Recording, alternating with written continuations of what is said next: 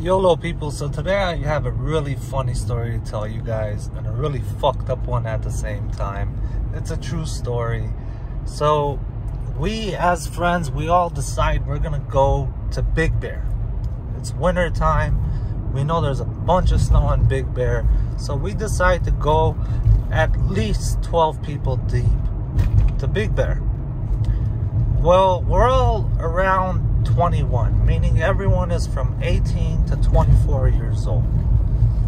One of these dudes, one of these younger dudes, he's about 18, 19. He has an older brother that's a junkie, man. This guy was a fuck up in every single way. Every single possible way someone could be a fuck up. This guy was a fuck up, right? This dude used to cocktail every single type of drug under the fucking sun, man. So we knew the younger brother, we knew the older brother was heavily in drugs, so we were never really friends with the older brother, right? But we needed multiple cars to get there, and all of us had like 2 doors or cars that weren't built for snow and stuff. So they had like a SUV, you know, with like three seats, and we got another SUV and another. So we went there like maybe 3-4 cars deep. So we get to Palm Spring, Big Bear, and we're having a blast, man. We're all drinking, smoking, hookah, food, we're just having a blast, man. Chicks are coming and going, like just a fucking blast, right? And since we took their car, like, you know, the older brother tagged along. He convinced us, let's bring my older brother. He's always by himself and what. And we're like, okay, fuck it, just bring him. It'll be entertaining at the least. And it was hella entertaining. So late night, all of us are fucked up, right? He goes, everybody, I have an announcement to make. And we're all laughing, like, this motherfucker, is he trying to call a meeting? Like, I have an announcement to make, like he's fucking running for office or something, you know? Everybody in the living room, I have an announcement to make. You know, we're all laughing and clowning, and we get to the living room, and he goes, you guys have convinced me. Starting today, I'm quitting drugs. I'm quitting everything. And we're all looking at each other like, this motherfucker, is he saying like he's gonna get his life together? We're all thinking like, this dude's fucking gonna get his life together. He's finally gonna clean up his act. It's like, you guys have convinced me, man. No more drugs, man. I'm quitting everything.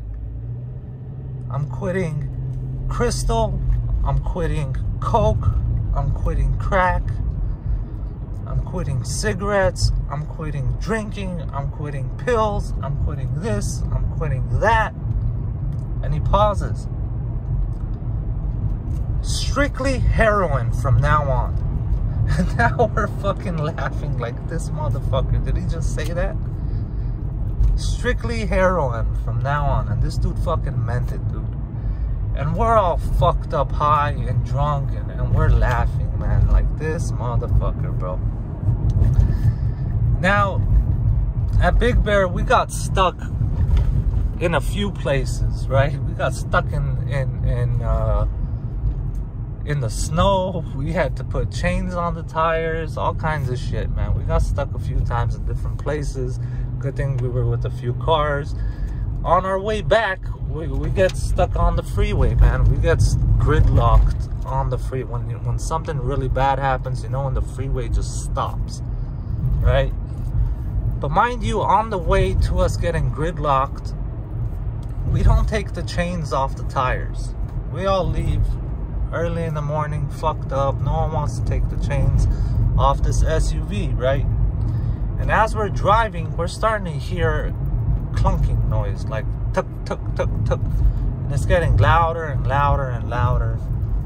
And finally, when the freeway fucking stops, and I mean dead stops, we did not move for an hour and a half from our position. The car was on park. We ended up turning it off. Everyone is just chilling in cars. The entire freeway is just stopped for hours, dude. So it's been an hour and a half. We take a look.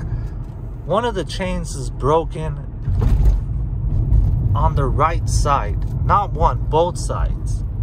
Like one chain of the chain that's on the tires is broke.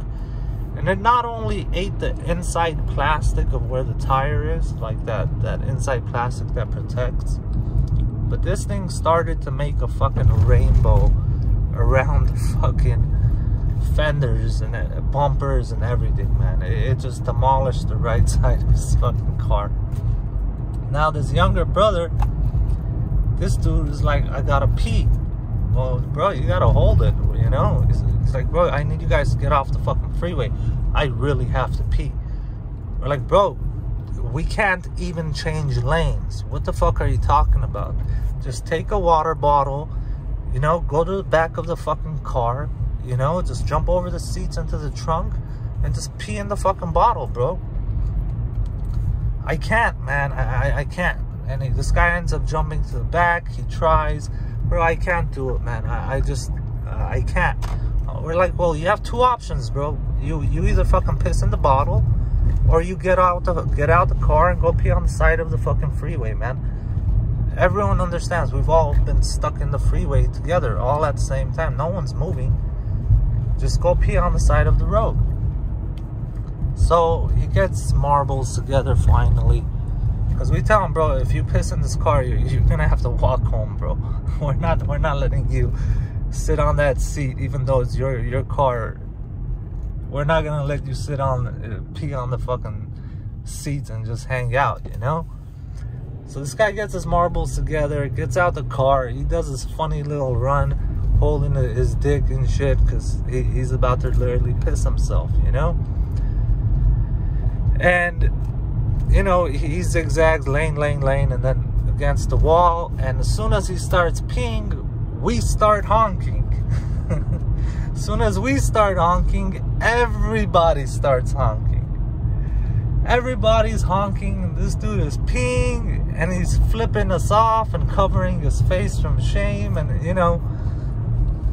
And the most fucked up part about this is, as he's peeing, the freeway fucking opens and it's starting to move.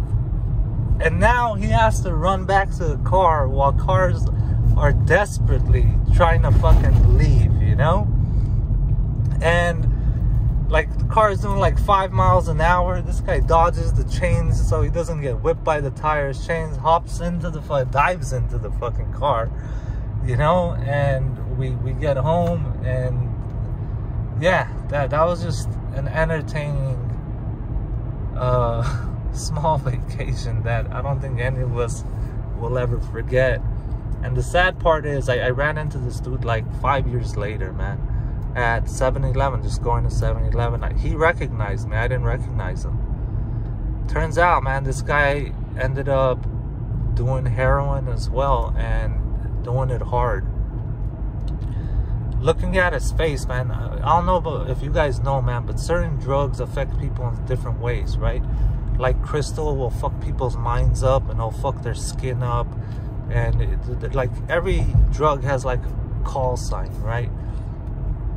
Drugs like heroin, Oxycontin, that family of drugs, that heavy family of drugs, they change your bone structure, man. And this dude went from like being a handsome looking dude to half of his face looked like it was caved in, like his bone structure just shrank.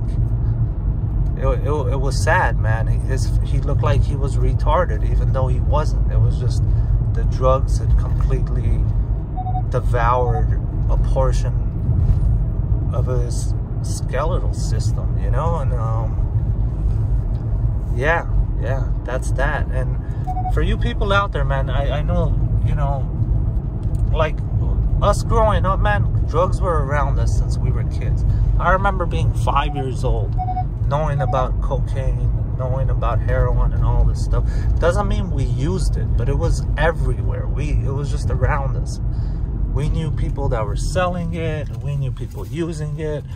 We saw people die off it. We saw people overdose, kill themselves, everything, right?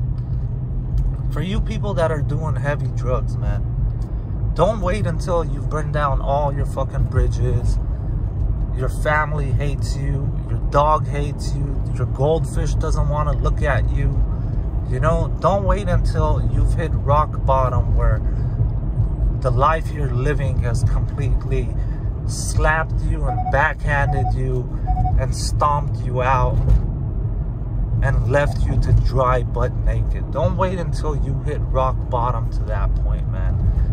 If you want change, go turn yourself into a place, sober up, and then from that point on, just day to day, like the saying goes, how you eat an elephant, one bite at a time. So just tomorrow, I won't do drugs today, tomorrow. And then when tomorrow comes, you say not today, tomorrow. And when that day comes, not today, tomorrow. Keep pushing it on to the next day. Like people that go and get their, become a doctor in brain surgery. They go to school for like 12 years. They're not thinking, holy fuck, I have 12 years of school. They're thinking, okay, I have school tomorrow. Then they go to school, and then that day they say, I have school tomorrow, and then they go the next day, and then the next day. 12 years later, they're fucking doctors. So please get help, man. Don't wait for your life to become a complete fucking mess, because it only gets worse. Even when it's good, it gets bad. Even when it's great, it's not so great. I've seen it in people. I have first-hand accounts of just, I'm not gonna go into details of who's and whys, but man, it's fucked up all around, bro. Just the sooner you get help, the better. That way you can at least save some of your relationships, you know? Yeah, it's sad, man. You know, you're gonna find a girl that does the same thing as you, and you're gonna be feeding off them. You're gonna find friends that do the same thing, and it's gonna be a cycle of just tomorrow I'll quit, tomorrow I'll quit, and you never quit for like 10, 20 fucking years. Today is the day. Today. Just fucking go sober up and take it one day at a time. That's the best advice I can give to you guys, man, because it's not pretty on the other side. So, solo, YOLO, bolo, peace.